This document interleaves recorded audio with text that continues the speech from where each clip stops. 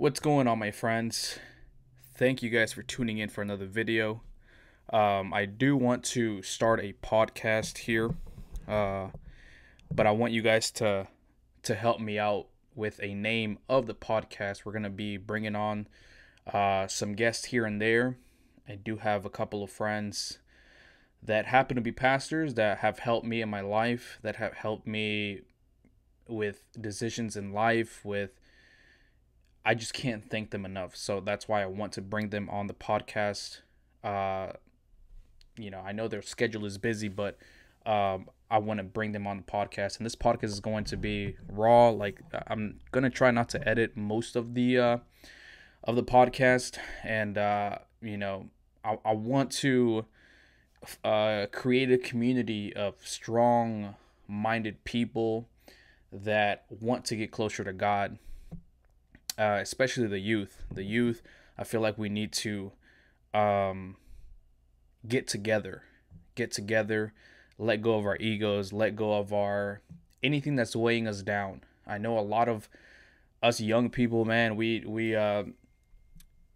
tend to struggle a lot with anxiety, depression, a lot of social media stuff that goes around that we sometimes can't handle when we think we can, but we can't.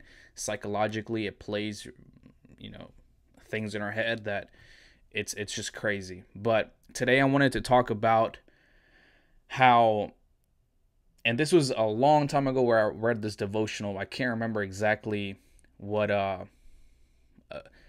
how it was written, but the gist of it is us as young people that are trying to get closer to God, that are Christians. It's hard to find friendships out there that want to share the same idea. A lot of time, I'm not, and it's a very touchy subject because I don't want you guys to to take out of this where I'm saying don't have any friends that are non-Christian. Like I'm not saying that at all. But there's a fine line where we have to keep friends because that, we need to bring Jesus to those people, but at the same time we can't let them influence our life. Sometimes, or most of the time, when I was younger, I was almost embarrassed of being a Christian at a certain like point. Like I would never say I'm not an Adventist, I'm not a Christian, but I would always try to not say that I was, and I always tried to play in with whatever they were doing, which I don't want to really touch into what I used to do or whatever, but because it's not important. I'm not here to brag on anything because at the end of the day, it's not good. It's not good for our lives. But I always found myself that I couldn't have friends that were really wanted to get closer to God. Like everybody in our church, everybody that were, I guess, Christian at one point whenever they were kids, were living their lives just like me. Uh, Whenever you're young, you just want to experiment. You just want to, just go out in the world and see what it's all about. And it's hard to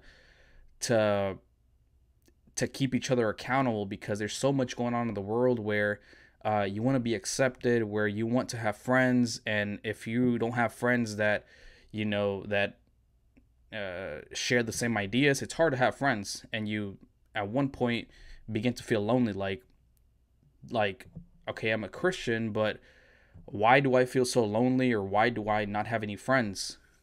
And the devotional at that time, whenever I read it, says something about everybody that is going through this are supposed to be praying for each other. I pray for my fellow brothers that want to get closer to God, but cannot seem to find friends that will take them closer to God. And I'll say this: getting closer to God should be an individual thing, an individual goal, but it helps to have a community. It helps to have somebody that you can reach out saying, hey, I'm going through this, I'm going through that. And instead of getting worldly advices are like, oh, like for example, relationships, right? As a Christian, going to somebody that shares the same ideas, is around your same age group, a little older. I used to talk to a lot of men that were older so that they could share their experiences in life.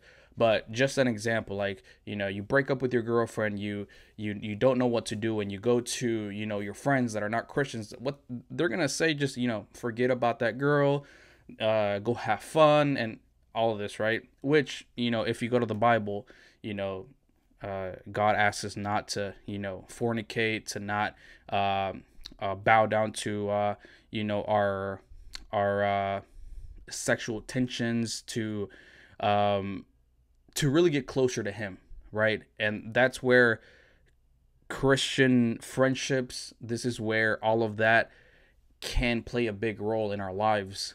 And sometimes, like I said, the youth, sometimes us as young people, sometimes we find it very hard to find friends that share our same ideas.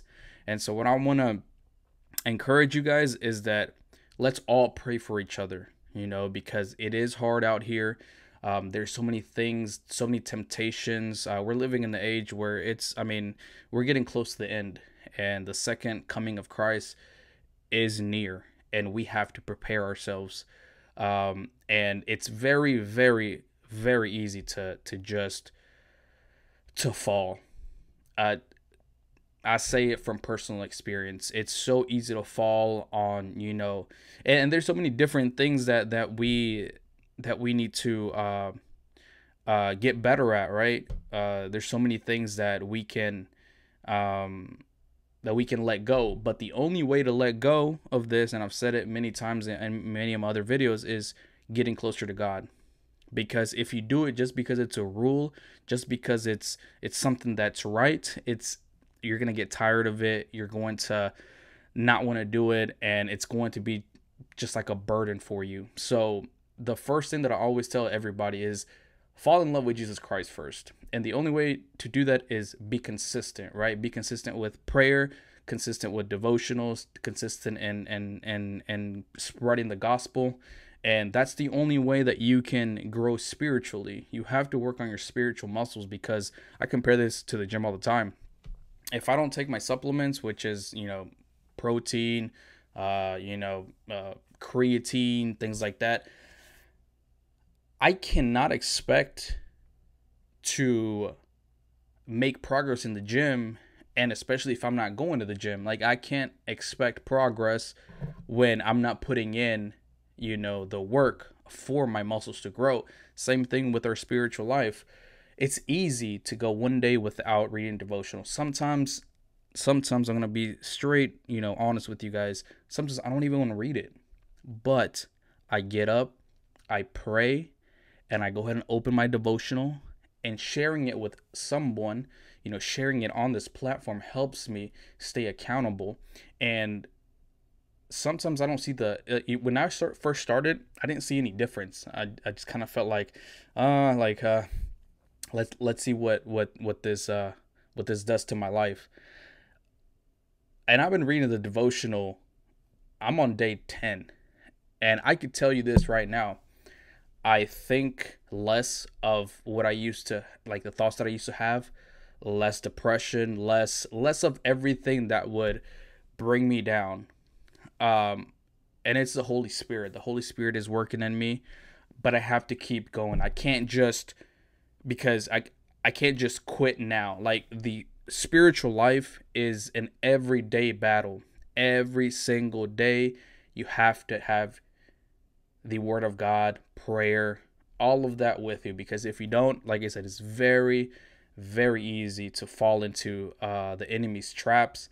And once you realize you're back on square one, and you're feeling empty again, and it's just not a good feeling. And I just want to encourage all of my friends, all of my youth, everybody that's subscribed to the channel. I want to see you guys as a community, as somebody that we can all bring ourselves together to God. And so I wanted to, like I said, I want to create a podcast. I don't know what the name for the podcast yet, but I'm thinking I'm thinking about it. I'm brainstorming, and if you guys have any ideas on what I should name the podcast, let me know in the comment section below.